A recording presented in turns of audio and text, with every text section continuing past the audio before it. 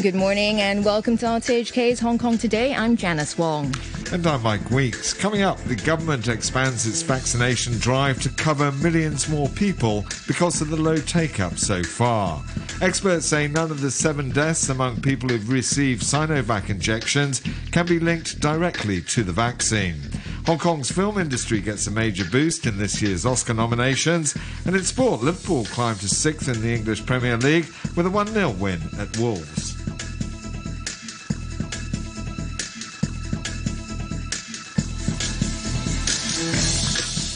The government is expanding its coronavirus inoculation program to cover more than 5 million people aged 30 and above. That's because of the relatively low vaccination rate in the past 2.5 weeks since the program was launched. Domestic helpers and people over 16 studying outside of Hong Kong are among those who will also be given priority, as Wendy Wong reports. The government wants to boost the number of people getting vaccinated amid a slow take-up rate in the city. Besides the elderly and medical workers, for example, priority will be given to domestic helpers and students aged over 16 who study outside of Hong Kong. They can make a booking online from 9 a.m. today. The official heading the government's vaccination drive, Civil Service Chief Patrick Nip, pointed out that fewer than 200,000 people have taken the jab so far since it began late last month. He said while some were adopting a wait-and-see approach, amid reports of deaths and side effects, others were keen to be inoculated. We noticed that there are still a capacity to handle more. There are people who do not belong to the priority groups but who wish to be vaccinated early. The present expansion of the priority groups to include those aged 30 and above basically is to make more people who wish to be vaccinated can get the vaccines, and also to streamline the administrative arrangements. Mr. Nip said Hong Kong currently has 1 million doses of COVID-19 vaccines produced by mainland company Sinovac and 1.34 million doses from German drug maker BioNTech. Secretary for Food and Health Sophia Chan reiterated that the vaccines are safe and that no link has been established between the jabs and the reported deaths. She again stressed the need for the people of Hong Kong to get vaccinated. The more people get vaccinated, the faster they get vaccinated, the better that they are protected, not only as an individual, but also in a community, as well as improving or helping with the control of our epidemic situation. 12 more vaccination centres will be open, taking the total to 27. People can also book and take the jabs at more than 2,000 private clinics. Wendy Wong. Infectious diseases expert Dr. Wilson Lam says the expansion of the government's programme may not result in an immediate jump in the number of people seeking a vaccination. He told RTHK many people are still concerned about the safety of the jabs following the deaths of 7 people who'd recently been inoculated, as well as others who'd suffered serious side effects. I would not expect a big jump in coming days because the general confidence about vaccinations is being hampered by the recent incidents. But hopefully the younger citizens would just join to be vaccinated because that's very important to achieve the herd immunity as soon as possible. Dr. Lam said the government should step up its efforts to allay fears about the coronavirus vaccines. A panel of experts has concluded that none of the 7 deaths among people who had received the Sinovac injections can be linked directly to the vaccine. Violet Wong reports. 3 of those who died were aged over 70, 3 in their 60s, while 1 was 55. A co-convener of the expert panel, Professor Ivan Hung, said preliminary investigations found a number of the patients had blocked heart blood vessels, which led to their deaths. He noted that heart-related problems are common in Hong Kong and kill an average of 16.7 people per day. The expert said people with cardiovascular diseases should still be encouraged to take the vaccines if their condition is stable. We only refer to patients who have symptoms, for example, chest pain or shortness of breath on exertion. So these patients, we would suggest them to defer the vaccination until they have controlled their current illnesses. Professor Hung also said there was not enough evidence so far to link the Sinovac vaccines to 2 cases where patients had suffered Bell's palsy, a type of facial paralysis after receiving the jabs. but he noted that the timing of the onset of symptoms makes it more unlikely that the injections were to blame, noting that overseas experience shows vaccine-related cases of Bell's palsy usually develop 4 to 8 weeks after inoculation. So these cases actually presented the Bell's palsy within a day. So the time frame is a little bit unusual. As a result, we could not confirm whether it is due to the vaccine itself or whether it is due to a concomitant viral infection. Professor Ivan Hung there ending that report. 3 more countries have suspended the use of the Oxford AstraZeneca vaccine. France, Italy and Germany called a halt in response to Norwegian concerns about blood clots. At least 10 European nations have followed advice to wait for more information. Germany's health minister, Jens Spahn, said his government's decision was a professional, not a political one. Die Entscheidung heute ist eine reine Vorsichtsmaßnahme. Today's decision is a purely precautionary measure. Millions of AstraZeneca vaccinations have been administered across the globe. All of us are very aware of the consequences of this decision, and we did not take it lightly. Both the World Health Organization and the European Medicines Agency are due to review the data today. The WHO has said countries should continue using the AstraZeneca jab for now. Here in Hong Kong, the government imposed overnight lockdowns on 7 more residential buildings in the Sai Ying Pun area as authorities try to halt the spread of the outbreak that started in the Erstis Fitness Centre. It was the 3rd straight night that buildings in the area have been sealed off for testing, which has so far found 2 infections, a couple who worked at the U.S. consulate. 16 new local cases were confirmed yesterday. Vicky Wong reports.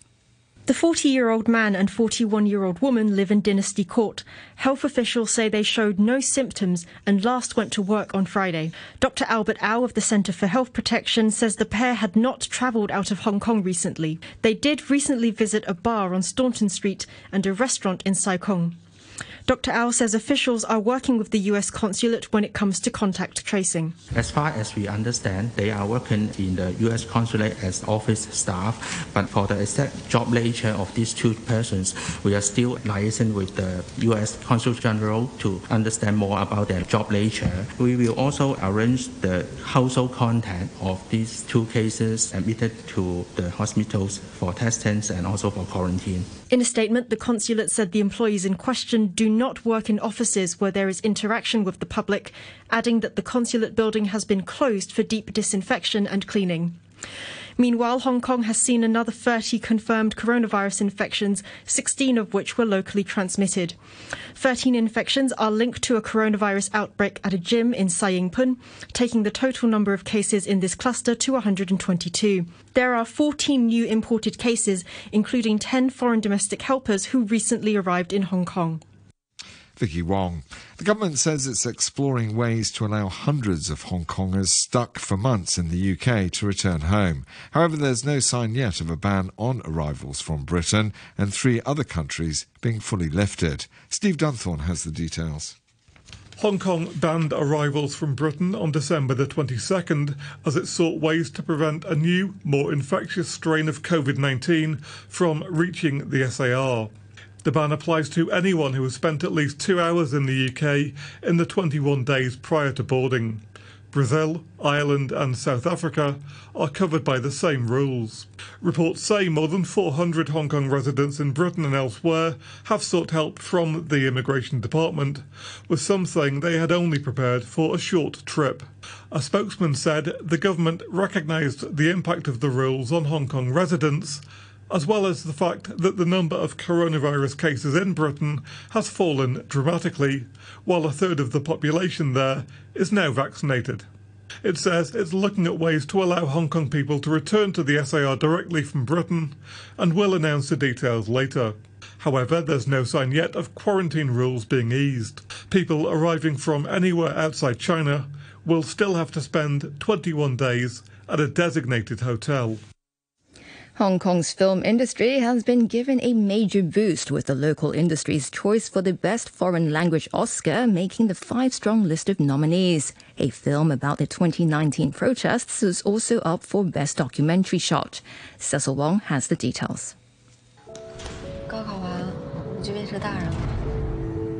Directed by Derek Jung, the film Better Days is the first movie put forward by Hong Kong to be nominated for the Best Foreign Language Film Oscar since 1993, when Farewell My Concubine was on the list. The Mandarin language film was made and set in the city of Chongqing and was a major box office hit on the mainland last year, though it was less widely seen in the SAR. The film will be up against nominees from Romania, Bosnia, Tunisia, and a co-production from Denmark, the Netherlands, and Sweden for an award that has never been won by Hong Kong. The ceremony on April the 25th will also spotlight a documentary about the 29 anti-extradition movement, Do Not Split, made by Norwegian filmmaker Anders Hammer, which is up for Best Short Documentary. In the Best Director category, mainland-born Chloe Zhao will compete for her film Nomadland, which is also up for Best Picture. For the first time, there are 2 women on the shortlist for the Director Trophy, with Britain's Emerald Fennell, who's nominated for another Best Picture hopeful, Promising Young Woman. The Netflix film Mank leads the nominations with 10. So that's a one with that report. Bring the time now to nearly 15 minutes to 7. The High Court has granted bail to 3 more pro-democracy figures accused of subversion while remanding 1 defendant in custody. Francis Sitt reports. It's the latest in a series of bail hearings involving the 47 pro-democracy figures accused of conspiracy to commit subversion over primary polls held last year. Madam Justice Esther To decided to release District Councillors Kelvin Ho, Shi Tuk Loi and Li Yusheng, ruling against her government appeal against a lower court's decision to grant them bail. Mr. Ho was freed on a cash bail of $30,000 and a $100,000 surety, while the other 2 were released on cash bail of $100,000 each, along with the same amount in surety. But the trio were ordered to surrender all travel documents, report to the police regularly, observe a curfew, and not make any speeches or do anything that could be viewed as violating the national security law. Justice To, however, decided to remand District Councillor Sam Chung in custody. He appeared calm upon hearing the bail decision and waved to supporters and his pregnant wife in the courtroom. Chief Magistrate Victor So had originally granted bail to 15 of the 47 defendants on March the 4th, but they were all remanded in custody after the Department of Justice declared that it would be appealing. The High Court has since released several of the defendants on bail, including former Democratic Party lawmaker Helena Wong and District Councillor Clarice Yeung. Francis Sitt. Senior mainland officials have started consulting people on Beijing's planned overhaul of Hong Kong's electoral system, saying they're keen to listen to local opinions, so long as they're in line with the central authority's decision on the matter. Some pro-government figures are now debating among themselves the details of Beijing's broader plan, including how many lawmakers the new election committee can choose. Maggie Ho reports. Mainland officials are to hold around 60 seminars with around 1,000 people here, including government officials, executive councillors and pro-establishment industry representatives. Zhang Xiaoming, Deputy Director of the Hong Kong and Macau Affairs Office, told one seminar they want to hear what people think, but only if they accept the basis of what he called the 311 decision, the broad overhaul approved by the National People's Congress on March the 11th. Some media reports say that Zhang Xiaoming is here to explain the decision, but this is not the main purpose. The main purpose is to bring our ears here, to listen to people's views, and if necessary, we will make clarifications. But there is a prerequisite and a basis for our discussions. The very important basis is the National People's Congress decision that has been approved. We're not here to talk about wild scenarios beyond the decision, or there wouldn't be any focus. Liaison Office Director Luo Huining invited people to speak freely, saying the central authorities are genuine in listening to views. Both officials told the Hong Kong participants to keep their comments brief. Beijing has already announced that the number of seats in LegCo will be expanded from 70 to 90, with the election committee to help vet LegCo poll candidates and choose some lawmakers itself. Further details are to be revealed later by the NPC Standing Committee. But pro-government figures are divided on how many lawmakers should be chosen by this committee. A Hong Kong delegate to the NPC, Stanley Ng, says it should choose 50 legislators, saying this would be good for the city's overall interests and would prevent the SAR from sliding towards extremism. Executive Councillor Ronnie Tong, meanwhile, said he had proposed that the 90 seats be equally divided between candidates picked by the election committee, functional constituency voters and the general public. He said this could avoid giving people the impression that any of the three groups is more important than the others. Maggie Ho. The chief executive says implementing the electoral changes mandated by Beijing is so important that she will supervise every aspect of the work herself. Carrie Lam told Wen Pao, Tai Kung Pao and the Hong Kong Commercial Daily that her administration must complete its task in the coming 12 months. Jimmy Choi has the details. Mrs. Lam was speaking to the pro-Beijing newspapers about last week's decision by the National People's Congress to make sweeping changes to Hong Kong's electoral system. These include expanding the Chief Executive Election Committee from 1,200 members to 1,500 and empowering it to nominate and select lawmakers. The Legislative Council is also to be expanded from 70 to 90 members. The Standing Committee of the NPC is yet to make a decision on how to amend Annexes 1 and 2 of the Basic Law on the Chief Executive and Legislative Council elections. But when that's done, the Hong Kong government will have to rewrite local laws. Mrs. Lam told newspapers that more than 20 pieces of legislation will have to be amended. She said the government may change the laws by introducing a composite bill into LegCo. She said the Council's President, Andrew Leung, had already promised to speed up the scrutiny of the draft legislation, but she said as this is such an important task, they have agreed that there has to be enough time for lawmakers to vet it. She said they would like legislators to hold more and longer meetings while leaving aside other work if necessary. The chief executive vowed to supervise every aspect of the work, from drafting of the relevant laws to explaining the changes to the public, saying she won't delegate the task to others. She said the government will have to hold the election committee and LegCo elections a few months before calling the chief executive election. That's scheduled for March next year and will require the new members of the election committee to select the next DE. Mrs. Lam said the three elections will be held in a step-by-step manner, with the government first arranging for the election of the 1,500 election committee members, who will then carry out the new duties vested in them by the NPC to select some LegCo members and nominate all candidates for the LegCo elections. She said while the schedule would be very tight, the government must be able to get everything completed in the coming 12 months. She said there's no question of trying to get it done. Beijing's proposal to overhaul the city's electoral system also includes the setting up of a vetting committee to screen candidates for the election committee, LegCo and chief executive. Mrs. Lam said the committee would ensure all candidates meet the Patriot test. She said she believes it would operate at a higher level than returning officers. Jimmy Lai there. The new director of broadcasting has told legislators that a programme was abruptly pulled from RTHK last week because it wasn't completely impartial.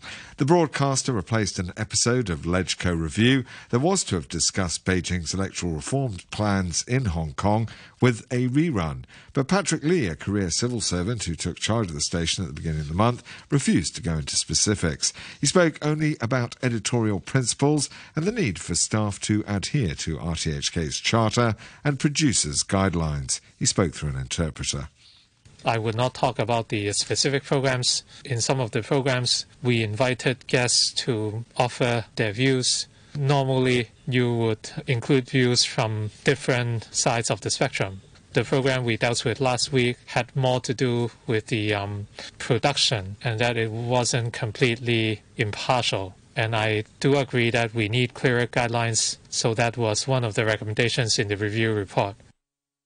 2 months after the riot at the U.S. Capitol in Washington, when a mob loyal to former President Donald Trump stormed Congress, more than 300 people have been charged. Now, the U.S. Justice Department has announced that 2 further suspects will face charges connected with an attack on 3 police officers, one of whom later died. The BBC's Gary O'Donoghue is in Washington. These relate to 2 men who are now in custody, and both these men are accused of assaulting 3 police officers. They're facing 9 charges altogether. One of those officers is Brian Sicknick, who died the day after the riots in the Capitol. He died in hospital. Now, his cause of death hasn't yet been determined, but these 2 men are facing these charges, and the allegation suggests that they use some kind of powerful spray spray on 3 officers. There's been talk about bear spray having been used, and there's some evidence in the indictment that they were carrying something like that, and that the officers are seen after being sprayed covering their faces, retreating from the line that's trying to protect the capital, and having to go and sort of wash it out of their eyes. It was later after that Brian Sicknick was taken to hospital, and as I say, he died the day after. The BBC's Gary O'Donoghue reporting there. And it's time now in Hong Kong today for a look at the business headlines this morning. Here's Carolyn Wright. Wall Street's 2 main indices closed at record highs overnight as optimism grows over the US economic recovery. The Dow Jones rose 0.5% to end at 32,953 points, while the S&P 500 gained 0.2% to 3,969. The Nasdaq climbed 1% to 13,460, but remains about 5% below its all-time high. Airlines and other travel-related stocks were among the big winners, as Delta, Southwest and JetBlue reported an increase in leisure bookings. And in currencies at the moment, the yuan is trading at 6.50 to the US dollar, who got 10 Hong Kong dollars, 79 cents to the pound, 109.1 yen to the US dollar, and 1 US dollar 19 cents to the euro. Oil is down 0.2% at $68.79 a barrel, while gold is down very fractionally at $1,731 an ounce. I will help fight the virus. I will protect Hong Kong. The government has launched the Leave Home Safe mobile app for everyone to keep visit records. Remember to use the app to scan QR codes of designated venues. Visit records will only be kept in your phone. If you went somewhere visited by a confirmed patient around the same time, the app will automatically alert you and give health advice. Use the app together. Feel at ease when going out. Let's fight the virus. Scan with Leave Home Safe. Good morning, I'm Adam Zheng with sports. Liverpool got a much-needed win in their bid for a place in the English Premier League's top 4 and guaranteed Champions League football next season. Just the 1 goal settled the game at Wolves. Sadio Mane plays it square to Salah, back to Mane, now to Jota, Jota with a chance, it's in! Rui Patricio couldn't keep it out, and Diogo Jota has come back to Molineux on his first visit back against his former club, and he has scored the opening goal. It finished 1-0 for Liverpool, who moved up to 6th in the table, still 5 points off the top 4.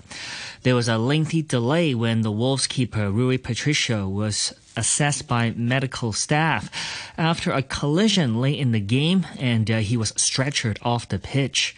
The former England keeper Rob Green said it was a serious incident. A bright game, a lively game, wasn't it? And one where both teams really were on the front foot and took the game to each other. And it was one that I wasn't expecting coming to the ground today, and had really enjoyed it. But it goes without saying, it doesn't matter when you see an incident like that. You just hope that Patricio's okay, and you hope that, you know, he recovers well. In Spain, Lionel Messi has equaled the all-time appearance record for Barcelona by playing in last night's 4-1 win over the bottom club Huesca. He scored twice. Messi moved level with Xavi's club record of 767 appearances. The win put Barca second in La Liga, 4 points behind the leaders Atletico Madrid. Ernest Macia of Radio Catalunya says the arrival of a new president at Barcelona means Messi is likely to add more trophies for the club. We know that when there were the elections last couple of weekends before, he voted for the first time. He had never voted in an election in FC Barcelona, which shows the commitment that Messi has with the club. And a new atmosphere now is we are breathing in Barcelona, and especially the players seem to be more happy. We've seen in the last couple of hours Xavi saying that he's happy for Joan Laporta and for the club, that Laporta is the president. And I think that the players, Messi amongst them, is happy that Laporta is there. And I think that Laporta has a chance to convince Messi to stay, not only because Messi will turn 34 in a few months, but because I think he's comfortable in Barcelona. I mean, the lifestyle for him is good. French prosecutors have launched an investigation into a robbery at the home of Angel Di Maria after thieves broke in while the Argentina winger was playing for Paris Saint-Germain. His teammate Marquinhos has also been a victim of burglary in Paris. The French football writer Sarah Menai says it's not the first time PSG players have been targeted this way. No, it's not. Di Maria and Marquinhos join just a growing list of PSG players who have been targeted by thieves those last few months. Thiago Silva before he left for Chelsea, but also Choupo-Moting, Mauro Icardi just a month ago. So no, it's not. It's definitely not the first time. And top flight clubs are shown once again that the security of players must be taken, of course, more seriously. And from now on, what we learned today is that PSG will reinforce the security around the players' homes. And we finish in the NBA. Steph Curry dropped 6 threes on the league-leading Utah Jazz in a 131-119 victory for the Golden State Warriors. Curry finished with 32 points. Draymond Green helped out with his 26th triple-double. Utah lost for only the 10th time through 38 games this season. And that's your look at sports.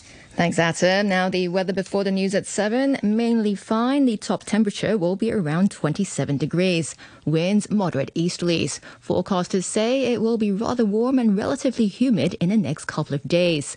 Right now the temperature reading at the observatory is 21 degrees, relative humidity 89%.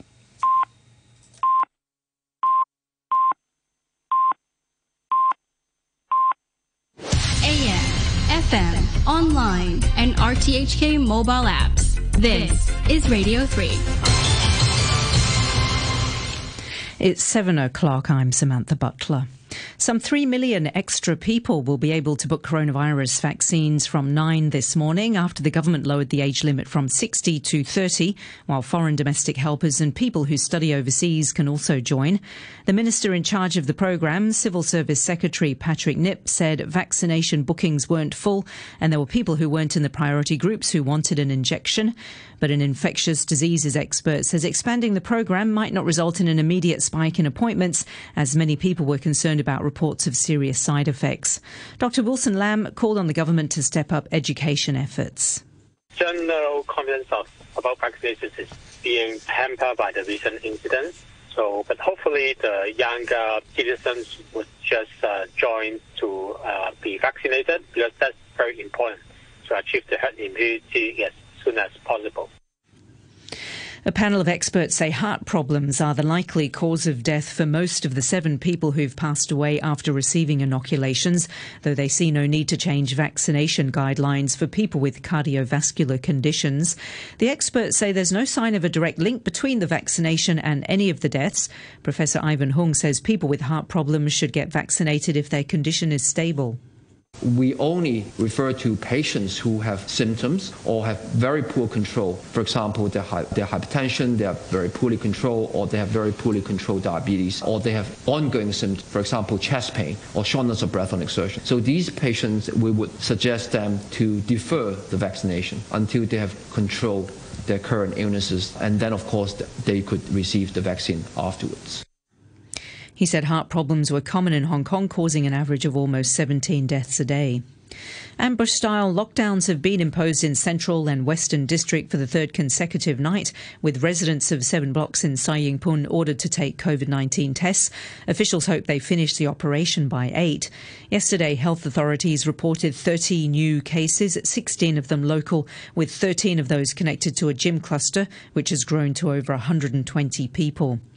2 US consulate employees tested preliminary positive during Sunday's ambush lockdown in mid-levels. The 40-year-old man and 41-year-old woman live in Dynasty Court and showed no symptoms. The World Health Organization has urged countries to keep using the AstraZeneca coronavirus vaccine as a growing list of European nations suspend injections. Spain, France, Italy and Germany are the latest to halt its use as a precaution after concerns were raised about a small number of people who'd suffered blood clots. Germany's Health Minister Jens Spahn said his government's decision was a professional, not a political one. Die Entscheidung heute ist eine reine Vorsichtsmaßnahme. Today's decision is a purely precautionary measure. Millions of AstraZeneca vaccinations have been administered across the globe. All of us are very aware of the consequences of this decision, and we did not take it lightly. You're listening to the news on RTHK. Good morning again. This is RTHK's Hong Kong Today with Janice Wong and me, Mike Weeks.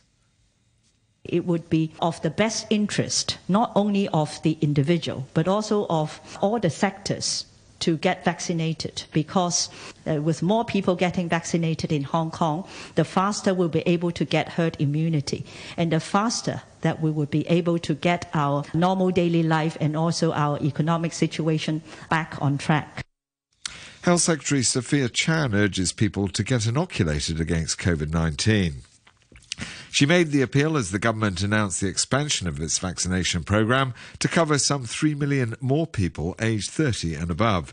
Domestic helpers will also be able to make a booking online from 9 o'clock this morning.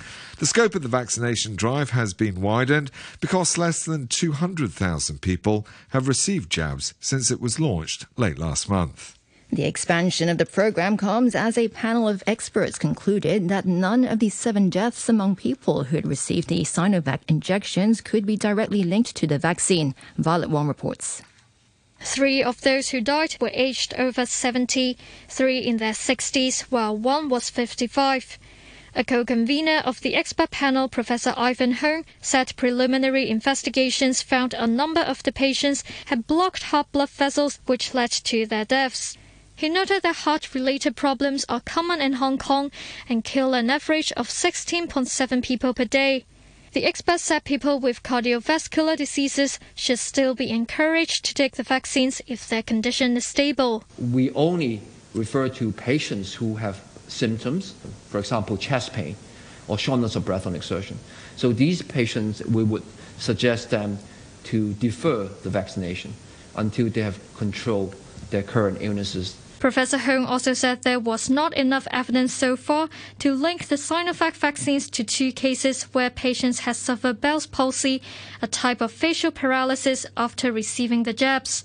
But he noted that the timing of the onset of symptoms makes it more unlikely that the injections were to blame, noting that overseas experience shows vaccine-related cases of Bell's palsy usually develop 4 to 8 weeks after inoculation. So these cases actually presented Bell's palsy within a day. So the time frame is a little bit unusual. As a result, we could not confirm whether it is due to the vaccine itself or whether it is due to a concomitant viral infection. The government has also issued new guidelines recommending whether individuals who suffer from specific medical problems should receive either the Sinovac or BioNTech vaccines. Authorities say the mainland-produced Sinovac should not be given to patients who have had a history of allergic reactions to vaccines, suffer from a range of neurological conditions, who are pregnant or breastfeeding, or have uncontrolled and severe chronic illnesses. It also lists out a long list of conditions or medical situations where patients are encouraged to first consult their doctors before receiving the jabs, including everyone under 18 years old or have any acute diseases. There is only one item in the list of patients for whom the German-made BioNTech should not be given. That is, anyone with a history of allergic reaction to the ingredients of the vaccine. The list for those who are encouraged to consult their doctors is of a similar length to the Sinovac guide.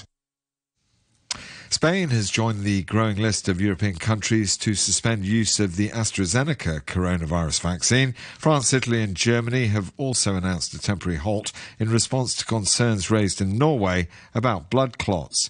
The European Medicines Regulator maintains that the benefits of the jab outweigh the risks, and the World Health Organization has, for now, advised its continued use. The WHO chief, Tedros Adhanom Ghebreyesus, said there was no cause for alarm.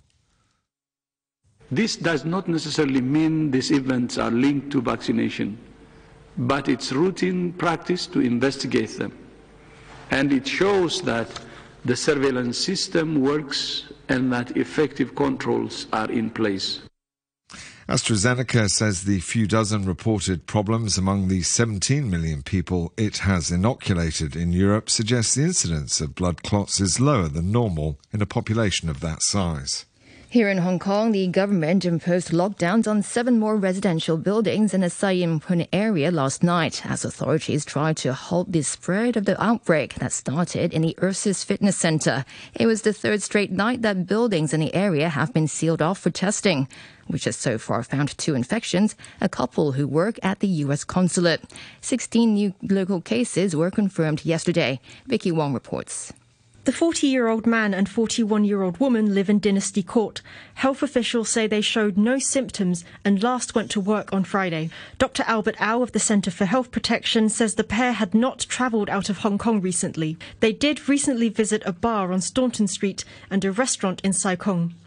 Dr. Au says officials are working with the U.S. consulate when it comes to contact tracing. As far as we understand, they are working in the U.S. consulate as office staff, but for the exact job nature of these 2 persons, we are still liaising with the U.S. Consul General to understand more about their job nature. We will also arrange the household contact of these 2 cases admitted to the hospitals for testing and also for quarantine. In a statement, the consulate said the employees in question do not work in offices where there is interaction with the public, adding that the consulate building has been closed for deep disinfection and cleaning. Meanwhile, Hong Kong has seen another 30 confirmed coronavirus infections, 16 of which were locally transmitted. 13 infections are linked to a coronavirus outbreak at a gym in Sai Ying Pun, taking the total number of cases in this cluster to 122. There are 14 new imported cases, including 10 foreign domestic helpers who recently arrived in Hong Kong. Mainland officials have told a seminar on electoral reform that the central government wants to listen to views on the planned changes as long as people's opinions are based on Beijing's decision on the matter. Zhang Xiaoming, Deputy Director of the Hong Kong Macau Affairs Office, told the seminar at the Convention and Exhibition Centre in Wan Chai that he wants to canvass people's opinions. 今天早晨的这个香港媒体的报道又说是 Some media reports say that Zhang Xiaoming is here to explain the decision, but this is not the main purpose. The main purpose is to bring our ears here, to listen to people's views, and if necessary, we will make clarifications. But there is a prerequisite and a basis for our discussions. The very important basis is the National People's Congress decision that has been approved. We're not here to talk about wild scenarios beyond the decision, or there wouldn't be any focus. The director of the liaison office, Luo Huining, invited people to speak freely, saying the central government is genuine in listening to views. But both officials told the Hong Kong participants to keep their comments brief. Beijing has already announced that the Legislative Council will be expanded to 90 seats, with the election committee to vet LegCo candidates and choose some lawmakers itself. Further details are to be revealed later by the NPC Standing Committee. It's now 11 minutes past 7. The new Director of Broadcasting has told legislators that a programme was abruptly pulled from RTHK last week because it wasn't completely impartial. But Patrick Lee refused to go into specifics about his decision to replace an episode of LegCo Review that was to have discussed Beijing's electoral changes in Hong Kong with a rerun. Liberal Party lawmaker Felix Chung was among lawmakers who'd wanted an explanation for that and other shows being pulled. We understand there's a charter that all the people from the RTHK has to follow. What is the line that they have to follow? Whatever they have done right and wrong. For example, there are a couple of programs that has been taken out and are not allowed to broadcast. What wrong was that? At least the administration should tell the people why or did they make any mistakes on the program, and they have to tell them how to rectify that or how to improve that. Felix Chung. It's now 12 minutes past 7 on Hong Kong Today. The Oscar nominations have been announced in LA, giving a major boost to the Hong Kong film industry. One of the SAR's nominees, Better Days, is on the final list of 5 for Best Foreign Language Film, while Do Not Spit, a film about the anti-extradition bill protests here, is nominated in the Best Short Documentary category. These were announced as an award-winning documentary about the police siege of Polytechnic University in 2019, was pulled hours before its first commercial screening last night, following days of criticism from a pro-Beijing newspaper. Violet Wong reports. Inside the red brick wall documents the violent standoff between police and protesters at the university in November 2019. It was supposed to debut at the newly opened Golden Sin Cinema in Kennedy Town, but the Hong Kong Film Critics Society pulled the plug after the Wenwei Po ran multiple articles condemning the screening and accusing organisers of breaching the national security law. The group said the screenings had attracted excessive attention and also said it would cancel a second showing, which had been added because of public demand for tickets. Enoch Tam, a film critic who had been invited to give a post-screening talk, took to Facebook to say that Hong Kong's commercial cinemas have increasingly avoided political films in recent years, and that this has worsened under the national security law. The 88-minute documentary, produced by a group of anonymous Hong Kong filmmakers, had won the Best Editing Award from the International Documentary Film Festival Amsterdam, Europe's largest documentary film festival. The movie also won the annual grand prize from the Hong Kong Film Critics Society and was therefore included in the commercial screenings of all winning projects. A 24-year-old man has been sentenced to 5.5 years in prison for biting off part of a police officer's finger and breaking the arm of another policeman during anti-government protests almost 2 years ago. Altus Wong reports. The district court heard that To Kai Wah bit off the tip of Police Sergeant Leung Kai Yip's right ring finger during clashes between protesters and policemen in Newtown Plaza in Sha Tin in July of 2019. He was also found guilty of using an umbrella to hit Superintendent Leung Chi Kin, breaking his arm, and striking Police Constable Ip Chuk Hin. The University of Hong Kong graduate was earlier convicted of 4 charges: wounding with intent, causing grievous bodily harm, assaulting a police officer, and behaving in a disorderly manner in a public place. In sentencing, Judge Johnny Chan says he has taken into account the need to punish the defendant and to ensure his rehabilitation, to deter future offenders, and to heal the wounds of the victims and their family. Altus Wong. The High Court has granted bail to 3 more pro-democracy figures accused of subversion while remanding 1 defendant in custody. Francis Sitt reports. It's the latest in a series of bail hearings involving the 47 pro-democracy figures accused of conspiracy to commit subversion over primary polls held last year. Madam Justice Esther To decided to release District Councillors Kelvin Ho, Shi Tuk Loi and Li Yushun, ruling against a government appeal against a lower court's decision to grant them bail. Mr. Ho was freed on a cash bail of $30,000 and a $100,000 surety, while the other 2 were released on cash bail of $100,000 each, along with the same amount in surety. But the trio were ordered to surrender all travel documents, report to the police regularly, observe a curfew, and not make any speeches or do anything that could be viewed as violating the national security law. Justice To, however, decided to remand District Councillor Sam Chung in custody.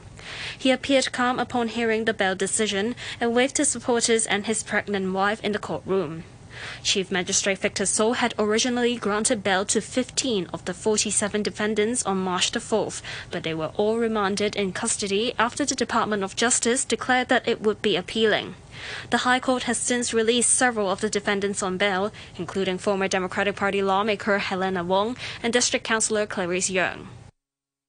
Francis Sitt there. The Consumer Council says the number of complaints about wedding services has surged during the ongoing pandemic, with many couples having to postpone or cancel their bookings. The watchdog highlighted one case in which the couple were told to pay in full just to cancel their booking. Candice Wong has the details.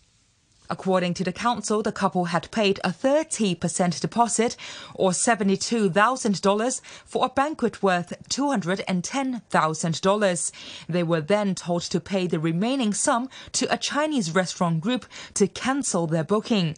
The restaurant had reportedly said the outstanding amount of $140,000 was for compensation. After the council's intervention, the complainant didn't pay anything extra other than forfeited deposit. That's among more than 230 complaints recorded by the Consumer Watchdog last year, the highest in 3 years. The council's chief executive, Gilly Wong, said people getting married should be careful with what they sign up for. Don't trust verbal contract. And just in case you need to postpone or defer or make any changes, to the contract, which is major, we would suggest you to sign a new contract instead of amending the existing contract, because based on our findings, it is quite obvious that the standard template that the restaurants or venues that they're using may not be well drafted to cover the situation that we are facing. In a separate study, the council detected problems with some hair dye products it tested. They were listed as natural, but were found to contain allergens or heavy metals. It tested 26 hair dyes and organic hennas available on the market and found 16 had substances that could trigger allergies. All 6 henna products it tested contained lead and 1 contained mercury, but they are all within the allowed levels under the standards in mainland China. Some hair dyes failed to say they contained ammonia and allergens, and the council said it has passed the relevant cases to local authorities. In response, the Customs and Excise Department says it's seized 2 products found to have exceeded the bacterial counts allowed under Hong Kong laws. In parts of Myanmar's main city, Yangon, Chinese-financed factories were set ablaze on Sunday, with many protesters saying that Beijing is directly supporting the country's army. China wields a great deal of influence as a major investor in Myanmar. Sebastian Strangio is Southeast Asia editor at the current affairs magazine, The Diplomat. For quite some time, protesters in Myanmar have been taking aim at the Chinese government for, in their view, supporting the coup d'etat and the military government. There have been a lot of rumors swirling that China had a hand in the coup or gave the green light to Myanmar's generals. None of this has been confirmed or verified, of course, but it speaks, I think, to the simmering anti-Chinese sentiment that is running through the ranks of the protesters in Myanmar right now. What China wants above all is stability and predictability. Under the NLD government, the Chinese government had made quite a lot of progress in advancing strategic infrastructure projects linking China's landlocked southwest provinces with the Indian Ocean. And China had reason to think that the second term of the NLD government would have been very fruitful for bilateral relations. The coup all of a sudden has brought back to power the institution in Myanmar which is perhaps most suspicious of China. Not to mention the instability, the fact that the country's affairs and economy have ground to a halt now because of the protests. So I think that, Beijing is probably pursuing a strategy of wait and see. They're sitting on the fence and watching what the developments in Myanmar are, and then they will try and make a decision that safeguards their best interests. But for many of the people out on the street, China's silence is complicity. It is a huge challenge for them. From the perspective of a lot of people out on the street fighting against the military government, countries cannot be neutral on this issue. So it's very difficult to see how China can maintain that position. Arguably, it's also not in China's interests to do so. I think that the Chinese embassy in Yangon has recognized in the past few years the importance of trying to win over public sentiment, and that public opinion about China matters a great deal to its ability to advance its goals in the country. If China decides to throw its weight behind the coup government, whether openly or otherwise, it's going to find itself associated with a loathed military government. And that's going to poison the reputation of China in the minds of many Myanmar people for years to come. Sebastian Strangio there from the current affairs magazine, The Diplomat. Walkers on a beach in Ireland have spotted a walrus thousands of kilometres from its home in the Arctic Circle. Marine biologists say they believe it could have fallen asleep on an iceberg before being carried across the Atlantic to the Irish coast. The BBC's Charlotte Gallagher reports. On a windy Sunday afternoon on Valentia Island off the Kerry coast, there was an unusual sight, an Arctic walrus lounging on rocks next to the bitterly cold Atlantic Ocean. People visit the island for its wildlife, gannets, seals and dolphins, but a walrus described as being the size of a giant dairy cow by locals is a first. The male marine mammal is still young, with tusks around 30 centimetres long. When he's fully grown, they'll be up to a metre. The BBC's Charlotte Gallagher reporting there, and that brings the time now in Hong Kong today to 22 minutes past 7. With another look at the business headlines, here's Carolyn Wright. Asian stocks look set for gains as trading begins for the day. The ASX is up 0.25% in early trading. Hang Seng Index futures up just over 0.5% and Nikkei futures up 0.2%. Wall Street's two main indices closed at record highs overnight as optimism grows over the US economic recovery. The Dow Jones rose 0.5% to end at 32,953 points, while the S&P 500 gained 0.2% to 3,969. The Nasdaq climbed 1% to 13,460, but remains about 5% below its all-time high. Airlines and other travel-related stocks were among the big winners as Delta, Southwest and JetBlue reported an increase in leisure bookings. The Wall Street Journal reports that Beijing has asked Chinese e-commerce titan Alibaba to divest its assets in the media sector, including a high-profile Hong Kong newspaper, out of concern over the company's growing public influence. Its founder, Jack Ma, who officially retired from Alibaba in 2019 but remains a large shareholder, has been in authorities' crosshairs in recent months. In November, mainland regulators halted a colossal $34 billion IPO by Ant Group, an Alibaba subsidiary for online payments. The following month, regulators opened an investigation into Alibaba business practices deemed anti-competitive. Citing people familiar with the matter, the Journal says authorities are now asking the tech giant to drastically reduce its presence in the media sector.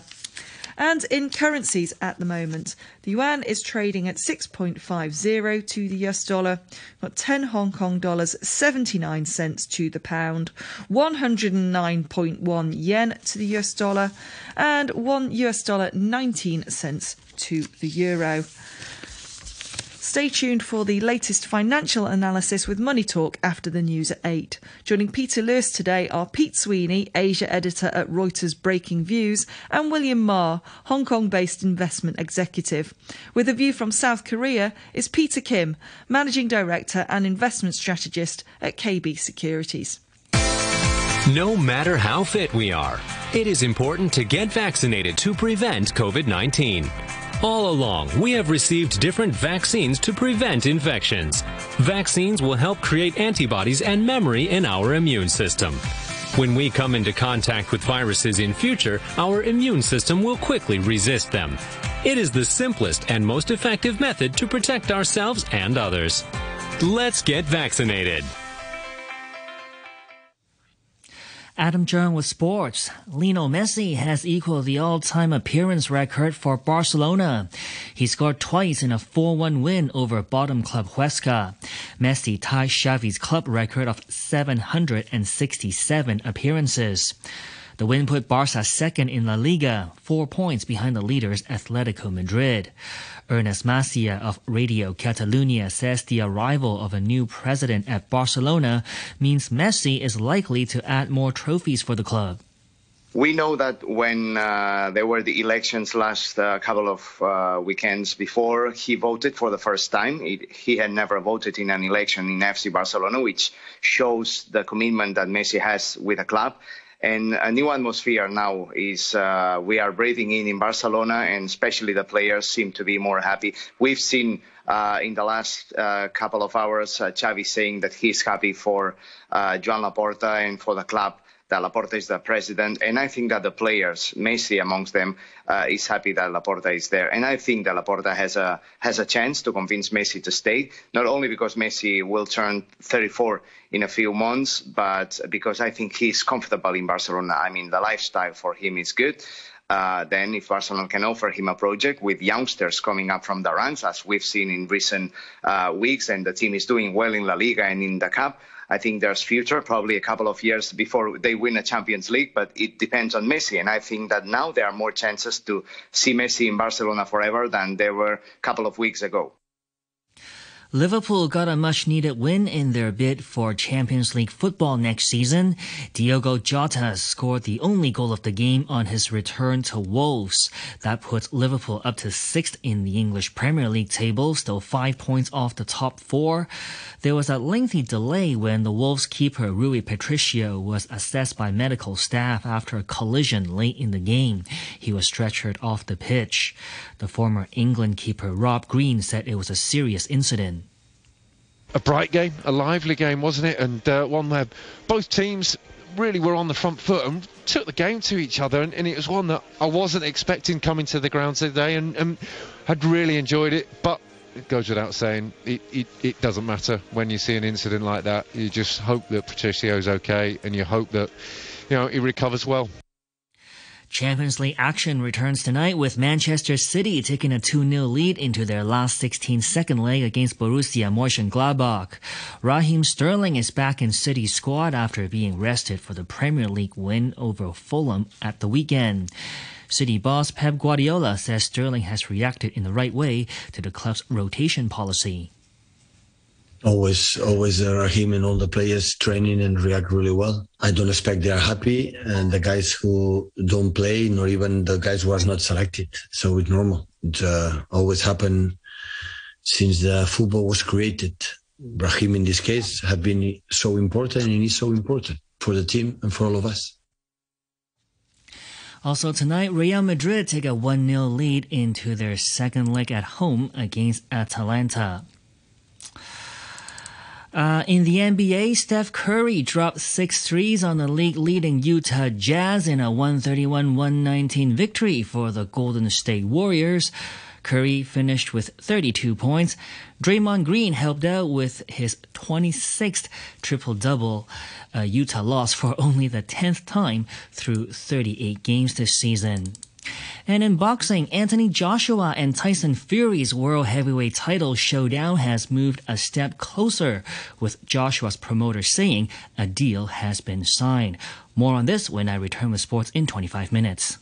Thanks, Atom. Coming up in just a moment, we'll have the news summary for you. But first, the weather forecast. Mainly fine with highs of around 27 degrees. Winds moderate easterlies. The outlook rather warm and relatively humid in the next couple of days, with coastal mist in the morning and at night. Slightly cooler early next week.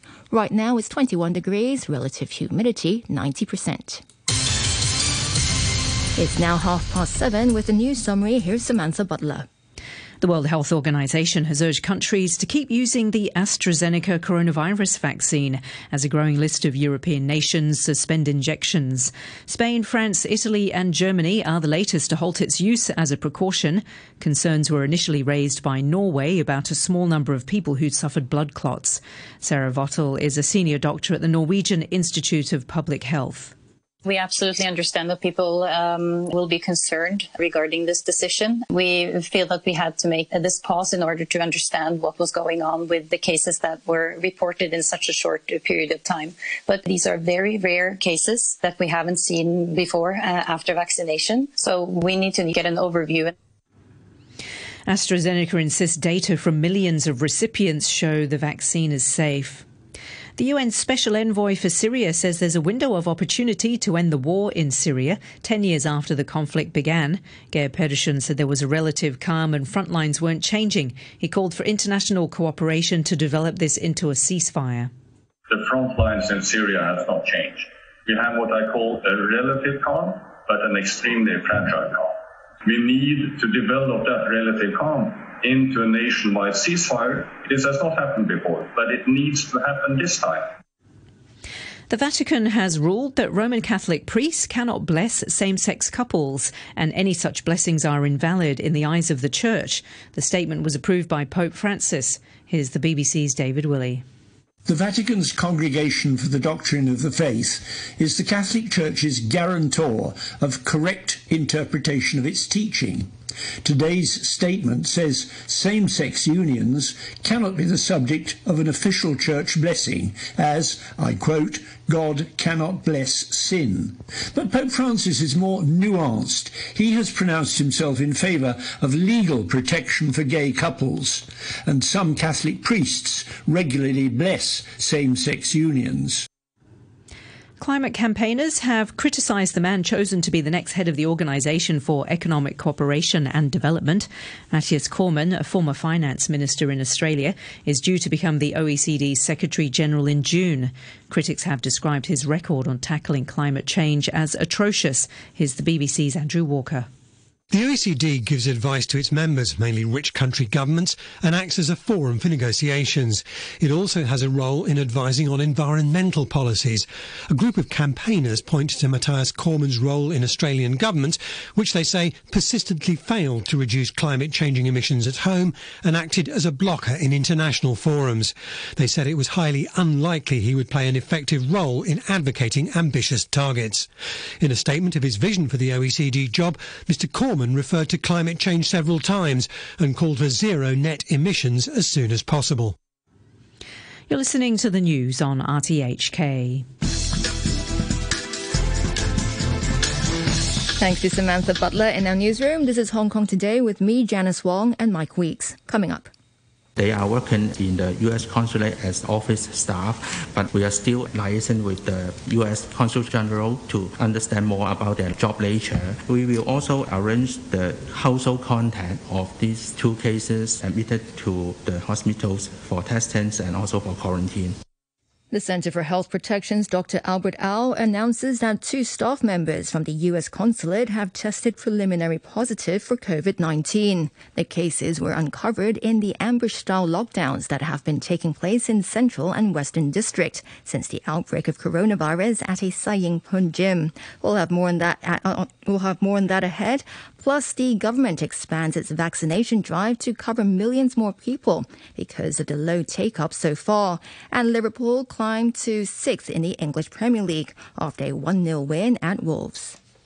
First, though, Hong Kong's film industry has been given a major boost with the local industry's choice for the Best Foreign Language Oscar, making the 5-strong list of nominees. A film about the 2019 protests is also up for Best Documentary Short. Cecil Wong has the details. Directed by Derek Jung, the film Better Days is the first movie put forward by Hong Kong to be nominated for the Best Foreign Language Film Oscar since 1993, when Farewell My Concubine was on the list. The Mandarin language film was made and set in the city of Chongqing and was a major box office hit on the mainland last year, though it was less widely seen in the SAR. The film will be up against nominees from Romania, Bosnia, Tunisia, and a co-production from Denmark, the Netherlands, and Sweden for an award that has never been won by Hong Kong. The ceremony on April the 25th will also spotlight a documentary about the 29 anti-extradition movement, Do Not Split, made by Norwegian filmmaker Anders Hammer, which is up for Best Short Documentary. In the Best Director category, mainland-born Chloe Zhao will compete for her film Nomadland, which is also up for Best Picture. For the first time, there are 2 women on the shortlist for the Director Trophy, with Britain's Emerald Fennell, who's nominated for another Best Picture hopeful, Promising Young Woman. The Netflix film Mank leads the nominations with 10. Cecil Wong. The government says it's exploring ways to allow hundreds of Hong Kongers stuck for months in the UK to return home. However, there's no sign yet of a ban on arrivals from Britain and 3 other countries being fully lifted. Steve Dunthorne has the details. Hong Kong banned arrivals from Britain on December the 22nd as it sought ways to prevent a new, more infectious strain of COVID-19 from reaching the SAR. The ban applies to anyone who has spent at least 2 hours in the UK in the 21 days prior to boarding. Brazil, Ireland and South Africa are covered by the same rules. Reports say more than 400 Hong Kong residents in Britain and elsewhere have sought help from the Immigration Department, with some saying they had only prepared for a short trip. A spokesman said the government recognised the impact of the rules on Hong Kong residents, as well as the fact that the number of coronavirus cases in Britain has fallen dramatically, while a third of the population there is now vaccinated. It says it's looking at ways to allow Hong Kong people to return to the SAR directly from Britain and will announce the details later. However, there's no sign yet of quarantine rules being eased. People arriving from anywhere outside China will still have to spend 21 days at a designated hotel. Steve Dunthorne. The government is expanding its coronavirus inoculation programme to cover more than 5 million people aged 30 and above. That's because of the relatively low vaccination rate in the past 2.5 weeks since the programme was launched. Domestic helpers and people over 16 studying outside of Hong Kong are among those who will also be given priority, as Wendy Wong reports. The government wants to boost the number of people getting vaccinated amid a slow take-up rate in the city. Besides the elderly and medical workers, for example, priority will be given to domestic helpers and students aged over 16 who study outside of Hong Kong. They can make a booking online from 9 a.m. today. The official heading the government's vaccination drive, Civil Service Chief Patrick Nip, pointed out that fewer than 200,000 people have taken the jab so far since it began late last month.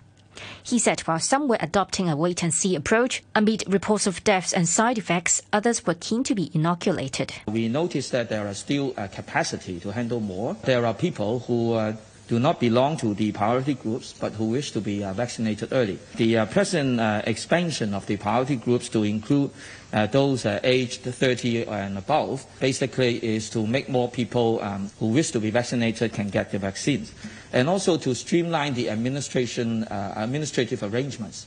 Mr. Nip said Hong Kong currently has 1 million doses of COVID-19 vaccines produced by mainland company Sinovac and 1.34 million doses from German drug maker BioNTech.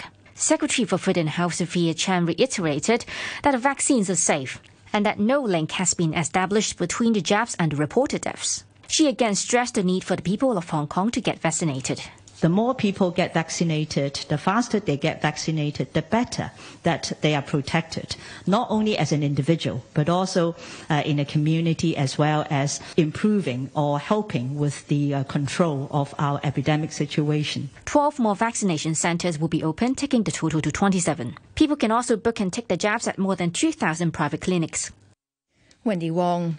Infectious diseases expert Dr. Wilson Lam says the expansion of the government's program may not result in an immediate jump in the number of people seeking a vaccination. He told RTHK many people are still concerned about the safety of the jabs, following the deaths of 7 people who'd recently been inoculated, as well as others who'd suffered serious side effects. I would not expect a big jump in coming days because the general confidence about vaccinations is being hampered by the recent incidents. But hopefully the younger citizens would just join to be vaccinated because that's very important to achieve the herd immunity as soon as possible. Dr. Lam said the government should step up its efforts to allay fears about the coronavirus vaccines. Well, a panel of vaccine experts say heart problems are the likely cause of death for most of the 7 people who've passed away after receiving inoculations. But they see no need to change vaccination guidance for people with cardiovascular conditions. The experts say there's no sign of a direct link between the vaccination, the Sinovac vaccination, and any of the deaths. Professor Ivan Hung says people with heart problems should get vaccinated if their condition is stable. We only refer to patients who have symptoms or have very poor control. For example, their hypertension, they are very poorly controlled, or they have very poorly controlled diabetes, or they have ongoing symptoms, for example, chest pain or shortness of breath on exertion. So these patients, we would suggest them to defer the vaccination until they have controlled their current illnesses, and then, of course, they could receive the vaccine afterwards. Professor Hung said heart problems are common in Hong Kong, causing an average of almost 17 deaths a day. Ambush-style lockdowns have been carried out for a third consecutive night in parts of Central and Western District, with people who live in 7 blocks in 2 areas of Sai Ying Pun sealed off for COVID-19 tests. It's part of a drive by the authorities to try to halt the spread of one of the biggest clusters of infections yet seen in Hong Kong. It started at a gym in the area and has now grown to at least 122 cases. 2 infected U.S. consulate workers have been identified through the lockdowns, while mandatory testing orders have been issued to dozens of other buildings in and around Sai Ying Pun. For more on the situation in the area, we're now joined by the chair of the Central and Western District Council, Chang Lai King. Good morning, Ms. Chang. Morning. Thanks. Hi, good morning. Hi, thanks for joining us on the program. Hi. Do you know what the situation is like at Sai Ying Pun now? Now that the latest lockdown has ended? Now I received the news after the compulsory testing, maybe they cannot looking for some case. But this is the 5 times because the first lockdown is last Saturday.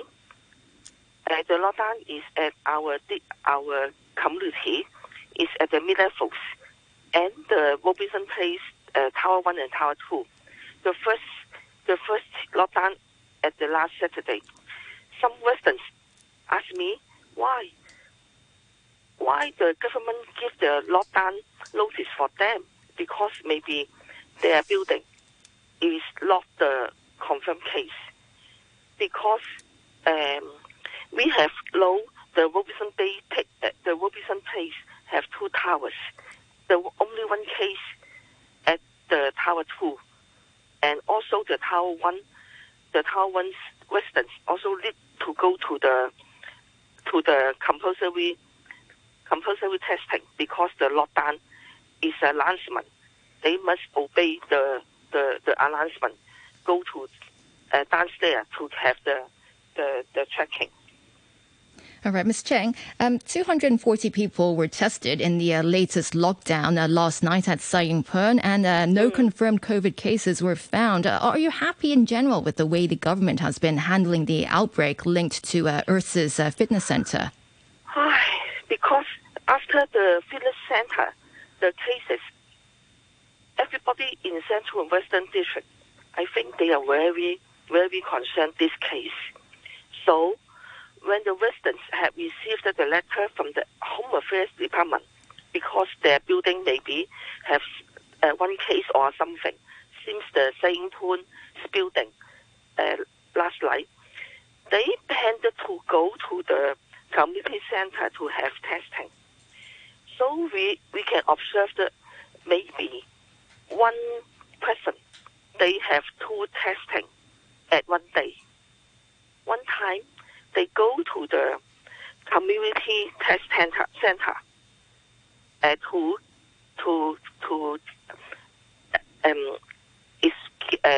per the government's instruction.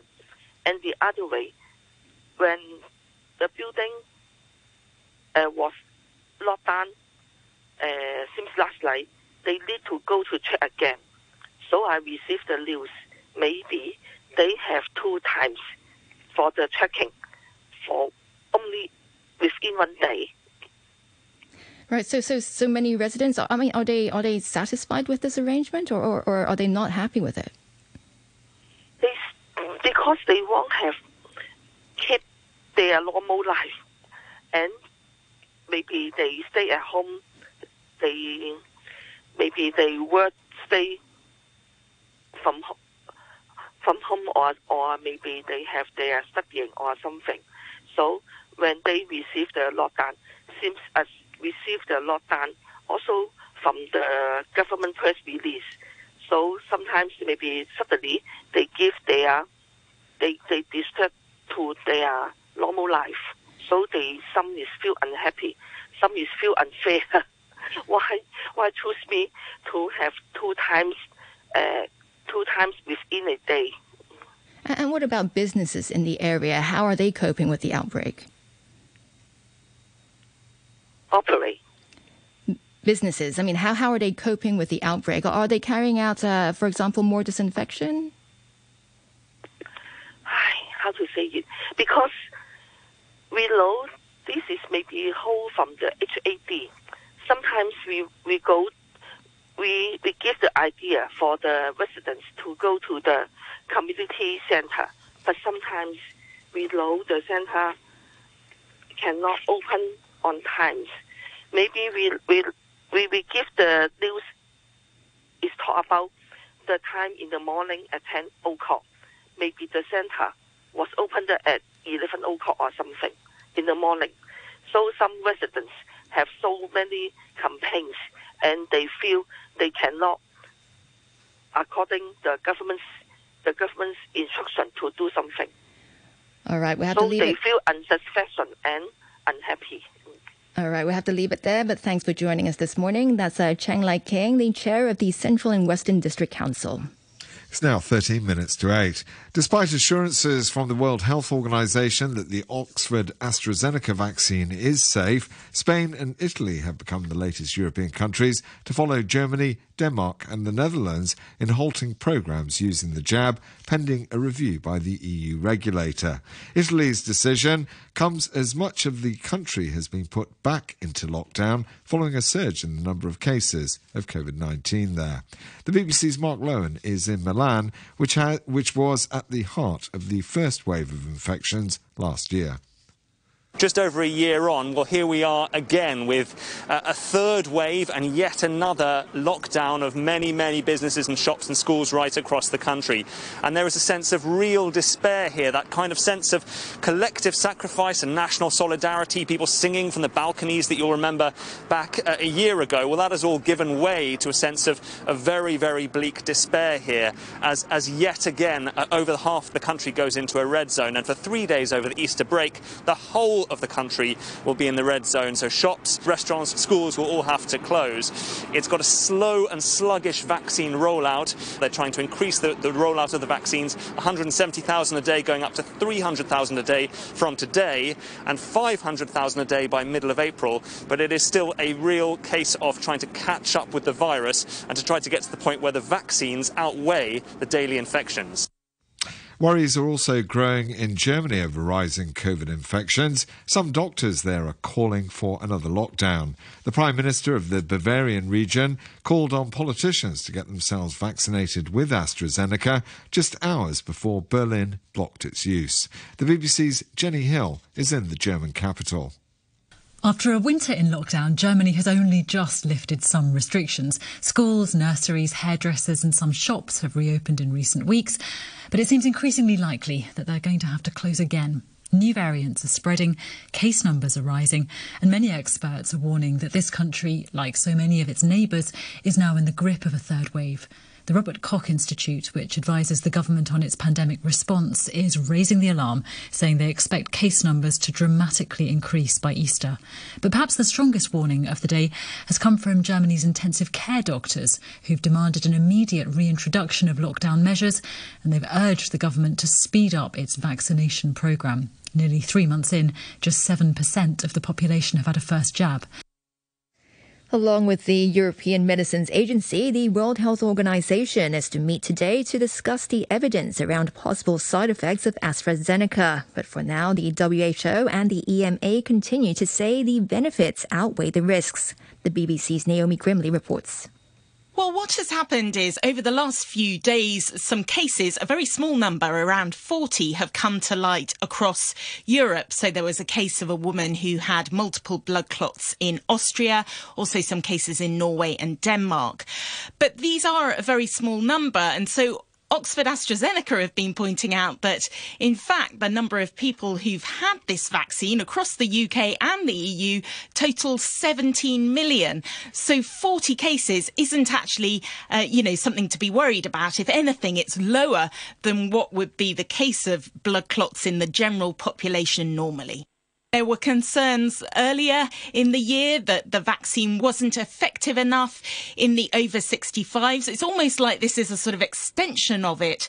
Also, a lot of politics has been swirling round. Remember, member states of the EU were worried that they weren't getting enough of the Oxford AstraZeneca vaccine. There was also that row when President Macron spoke out about its effectiveness and then later had to retract that. And of course, also mixed into this whole swirling mix of stories is Brexit. And of course, this is a British vaccine. They are saying, look at the data. There's nothing statistically to worry about here. And it's not just AstraZeneca that's saying that. It's also Oxford University. And Professor Andrew Pollard is one of the lead researchers on the vaccine there. Here in the UK, we see about 3,000 cases of blood clots happening every month. When you then put a vaccination campaign on top of that, you've got to then try and separate out whether, when they occur, they are at all related to the vaccine or not. And this is something that the authorities here have been doing. More than 11 million doses given. They're not seeing any increase in the number of cases of blood clots. And that was Professor Andrew Pollard from Oxford University ending that report. The new Director of Broadcasting has told legislators that a programme was abruptly pulled from RTHK last week because it wasn't completely impartial. But Patrick Lee refused to go into specifics about his decision to replace an episode of LegCo Review that was to have discussed Beijing's electoral changes in Hong Kong with a rerun. Liberal Party lawmaker Felix Chung was among lawmakers who'd wanted an explanation for that and other shows being pulled. He spoke to RTHK's Richard Pine. We understand there's a charter that all the people from the RTHK has to follow. And what is the line that they have to follow? Whatever they have done right and wrong. For example, there are a couple of programs that has been taken out and are not allowed to broadcast. What wrong was that? I mean, at least the administration should tell the people why or did they make any mistakes on the program, and they have to tell them how to rectify that or how to improve that. For example, as a guest speaker, I always join various RTHK programs. I mean, if I say something wrong or something not appropriate, and eventually the program was not allowed to broadcast, at least you have to tell me what wrong did I do. So I think the director or the administration should clearly give directions to all the producers or even the guests of RTHK. Liberal Party leader Felix Chung speaking there to Richard Pine. And now with a final look at the business news this morning, here's Carolyn Wright. Asian stocks look set for gains as trading begins for the day. The ASX is up almost 0.5% in early trading. Hang Seng Index futures up just over 0.5%, and Nikkei futures up 0.2%. High demand amid the pandemic for items such as hand sanitizer and loungewear mean they are now being used to calculate the cost of living in the UK. Hand weights used by gym goers who are stuck at home have also been added to the basket of goods used to measure the movement of prices. The annual review by the Office for National Statistics also added smartwatches and electric cars, but white chocolate and sandwiches bought at work are out. The ONS said it decided to add men's loungewear bottoms and women's sweatshirts to the basket of more than 700 goods, which is used to calculate inflation to reflect a move towards more casual clothing. And in currencies, the yuan is trading at 6.50 to the US dollar. We've got 10 Hong Kong dollars, 79 cents to the pound, 109.2 yen to the US dollar, and 1 US dollar, 19 cents to the euro.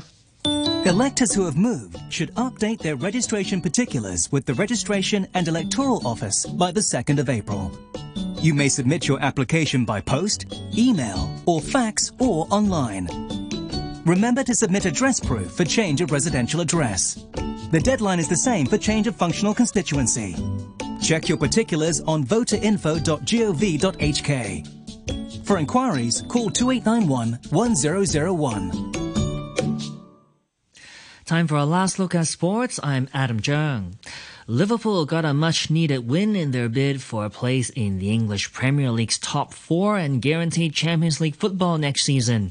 Just the one goal settled the game at Wolves. Sadio Mane plays it square to Salah, back to Mane, now to Jota, Jota with a chance, it's in! Rui Patricio couldn't keep it out, and Diogo Jota has come back to Molineux on his first visit back against his former club, and he has scored the opening goal. It finished 1-0 for Liverpool, who climbed to 6th in the table, still 5 points off the top four. There was a lengthy delay when the Wolves keeper Rui Patricio was assessed by medical staff after a collision late in the game.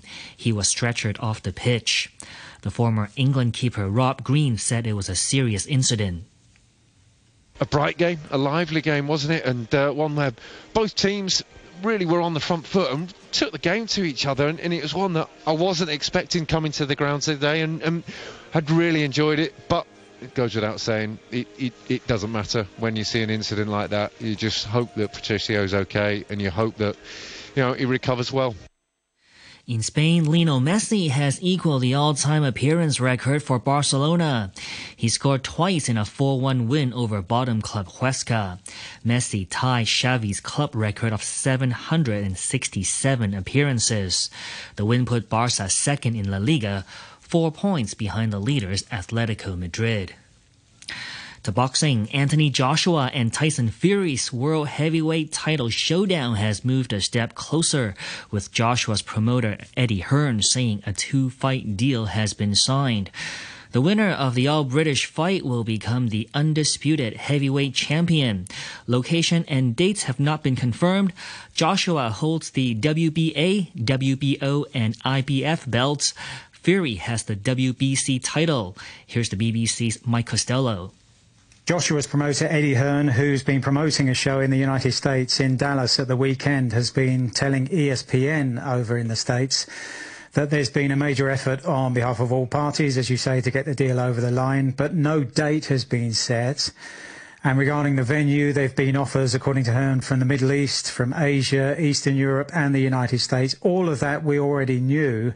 Also, no heavyweights in the era of 4 world governing bodies, which is the mess that's been created for the last 30 years in boxing. But every now and again it leads to an exciting conclusion such as this one. No heavyweight has ever held all 4 recognised versions of the world heavyweight title. So still hurdles to be overcome, but all of the indications are positive. The search for a new quarterback has begun for the NFL's New Orleans Saints after Drew Brees announced his retirement on Monday following 15 years with the club and a Super Bowl title. Reports out of New Orleans are saying the team are looking within the club to find a replacement, and that could be Jameis Winston or Taysom Hill. And we finish with sailing. Team New Zealand are just 2 more race wins away from retaining the America's Cup. Yesterday, off the coast of Auckland, they won the 8th race over the Italian challengers Luna Rossa. New Zealand went from 4 minutes behind to more than 4 minutes in front, which is unprecedented in the event's 170-year history. The holders lead the series 5-3. Title goes to the first team to reach 7 wins. And that's your look at sports. Thanks, Adam. Before we go today, the weather forecast. Mainly fine. The top temperature will be around 27 degrees. Winds moderate easterlies. Forecasters say it will be rather warm and relatively humid in the next couple of days. There will also be coastal mist in the morning and at night. Slightly cooler early next week. Right now it's 21 degrees, relative humidity 88%.